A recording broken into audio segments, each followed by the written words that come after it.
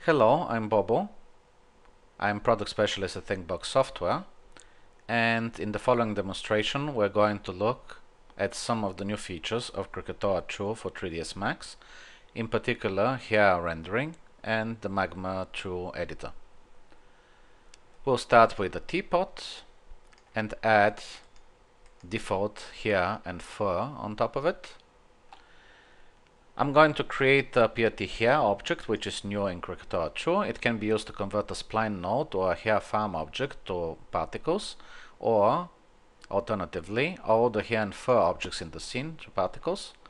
In this case, we are showing 1000 preview strands.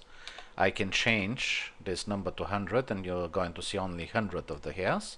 And we can also change the spacing in the viewport in order to draw less particles. But at render time we're going to use a separate spacing value, and every hair will be converted to particles, producing millions. Let's make sure that Krakatoa is assigned as the current renderer and that PRT hair is checked as a rendering option. And we'll also have to make sure that we have light in the scene. Currently this Krakatoa schematic flow is warning us that the particles will render black RGB unless we create light or use emission. I'm going to click on the sort for zero lights node and create the default spotlight, because this is a faster way to solve this problem, but of course we could go and create our own lights in the scene using the 3ds Max methods. At this point I could hit the render button and the particles will be generated and passed to Krakatoa. We are generating currently 3.2 million particles, but you'll notice that the rendering looks more like straw and less like hair, because we're not varying the density along the splines. In order to do this, I can select the PRT hair and add a Krakatoa Channels Modifier with the new Magma 2 system. The MagmaFlow 2 editor looks very similar to the old one, but it has a lot of new features. For example, you can open multiple editors at the same time. You can create multiple output nodes in the same modifier. You can have multiple output sockets in a node, and various new operators were added.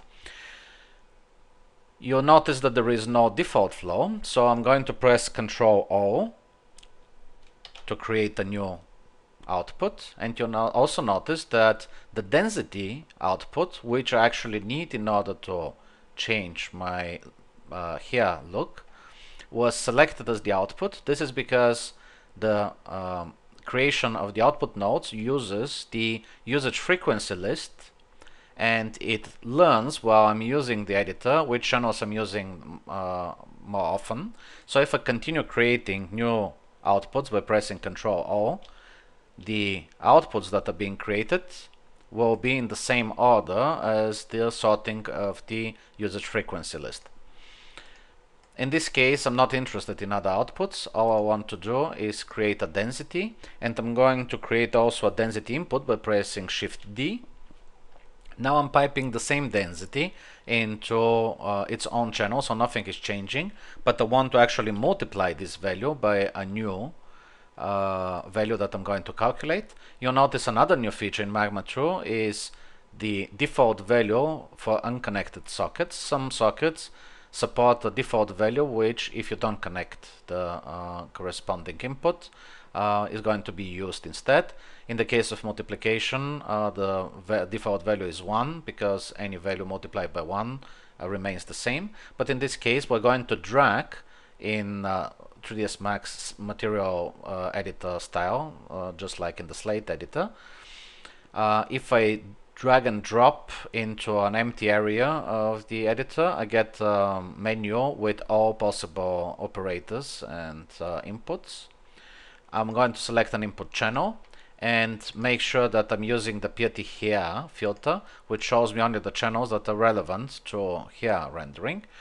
I'm going to pick the distance channel, which gives me the distance from the root in word units. That means each particle along the hair contains information about how far it is from the particle that is exactly the root of the spline.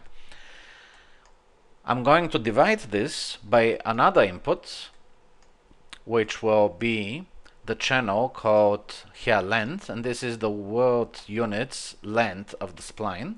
That means the result of the division will be a value between 0 at the root and 1 at the tip. But I want exactly the opposite. I want to be 1 at the root and 0 at the tip, so I subtract. And the subtract node again has a default second input of 0, because subtracting 0 from anything keeps that anything the same. But if I press Ctrl W, the first input has a default of 1, because in many cases you actually want to invert the 0 to 1 gradient into 1 to 0, so this is the most probable value for subtracting from. Now we have our flow, and I can hit the render button. This will give me a linear gradient from the root to tip, and the hair will look more hair-like. I could, of course, introduce a curve control between the two nodes in order to have fancier falloffs, but at this point I'm not going to do this. I'm going to close the MagmaFlow editor, and we'll take a quick look at some of the shading options. There are currently two hair shaders provided with Krakatoa. The simple Kajiakai here, which has only specular power controls, and the more complex Magma model, which was used on the movie King Kong. And we can provide render elements for all these shaders. If I open the render dialog and take a look at the render elements list, I'm going to see the specular true, glint and diffuse render elements added already, and I can add my own, like tangent and normal. If I would render now, I'm going to get not only the beauty pass with all the shading in it, but also additional render elements with just the diffuse, the two speculars, a glint, normal and tangent. I could give those passes to a compositor to tweak the look of the hair in post. This is the diffuse, and these are the glints. This is the color specular. That's a secondary specular, which is colored by the light passing through the hairs. And this is the primary specular, which is white, light bouncing off the hairs without going inside. In the next part of this demonstration, we're going to look at color controls for the hair, how to use colors to vary the look of the hair, or provide gradients along the hair in order to generate even more fancy effects.